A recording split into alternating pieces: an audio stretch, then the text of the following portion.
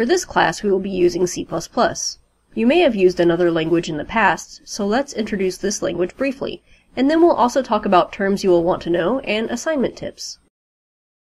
C++ is a general-purpose programming language. It has imperative, object-oriented, and generic programming features, while also providing facilities for low-level memory manipulation. All of this might not mean anything to you at the moment, but over the course of the class, you'll get to learn about object-oriented programming as well as memory management. As for the other programming features listed, just keep in mind that there are different styles of programming, and C++ tries to be pretty flexible in letting the programmer write code in the style that they prefer.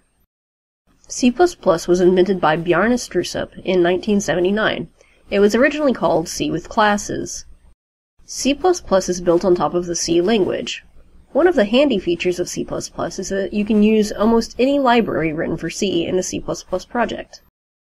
A library is basically code that somebody has written for reuse. For example, a popular cross-platform game programming library is SDL, which allows users to load and handle images and audio, handle input, and other handy things that you might not want to program from scratch.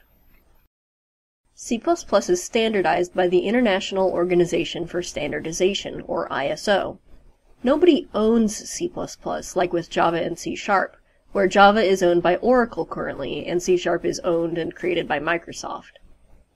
The C++ 98 version of C++ is widely used, though C++ 11 has added many new features. Here are some interesting notes from the list of C++ philosophy rules from Wikipedia. Every feature should be implementable, with a reasonably obvious way to do so. Programmers should be free to pick their own programming style, and that style should be fully supported by C++. Allowing a useful feature is more important than preventing every possible misuse of C++. C++ should work alongside other existing programming languages, rather than fostering its own separate and incompatible programming environment. And there are more, and you can view them at Wikipedia if you'd like. A popular quote about C++ was said by its creator. He said, "C makes it easy to shoot yourself in the foot. C++ makes it harder, but when you do, it blows your whole leg off." Various programming languages have various capabilities, and C++ doesn't protect you from making mistakes or bad decisions. With memory management, for example, you can easily create a memory leak and use up all of the memory on your computer. The only way to fix it would be to restart your machine. Okay, now a little bit about programming in general. A low-level programming language is a language closer to the machine. Low-level means that there is little abstraction between the language and the resulting machine code or assembly code. A low-level programming language is a language closer to the machine. Low-level means that there is little abstraction between the language and the resulting machine code or assembly code. Think of abstraction like adding on layers of code to make things less machine-like and more human-like, or human-readable. Here's another example of some assembly code. The pound signs are for comments telling you what each line does. A high-level programming language abstracts away a lot of the details of the computer. Generally, these languages are easier to use and you can build more complex software more quickly. Machine code and assembly are low-level languages. C++ is kind of in between. It was originally considered high-level, but now that there are languages that are even more high-level, it makes C++ look low-level. C#, Java, and Python are higher level than C++.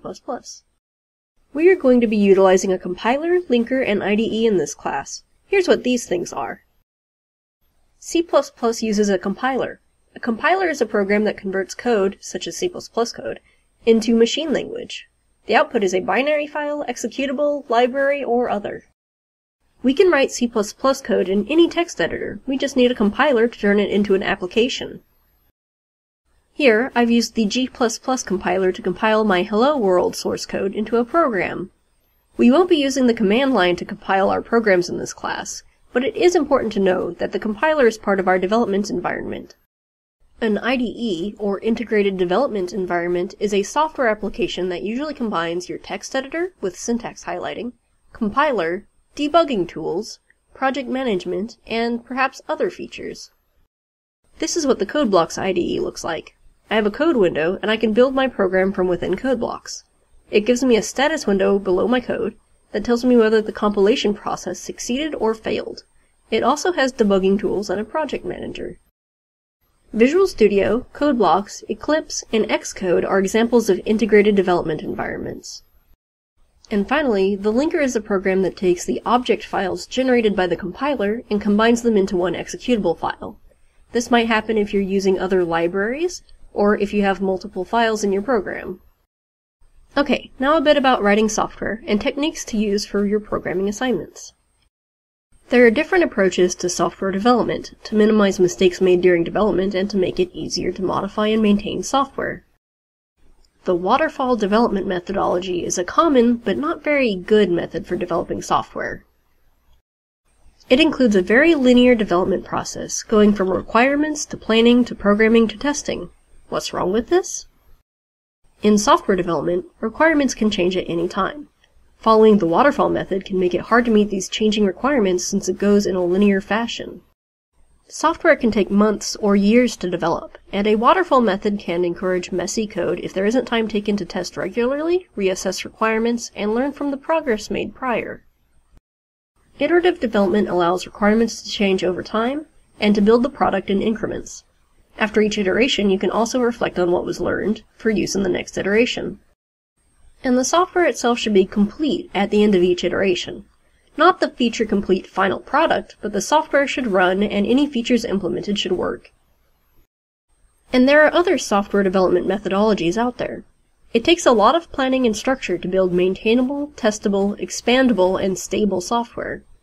A lot of the software out there has already been written and now needs to be maintained and expanded upon. Well, what about your programs? You will have a week or two to work on programming assignments, so I have some tips on making that time productive and to keep you from getting stuck.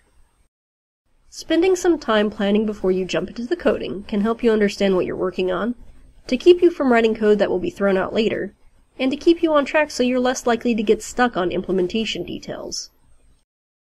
1. Read all of the requirements and make sure that you understand them. If you don't understand them, send me an email. 2. Sketch out a flowchart of how the program will run, including branches, loops, and what the user will need to input. Also break down the features into steps so you can implement them one at a time. 3. Program one of the features, not the entire program all at once. 4. Test that feature and make sure it works.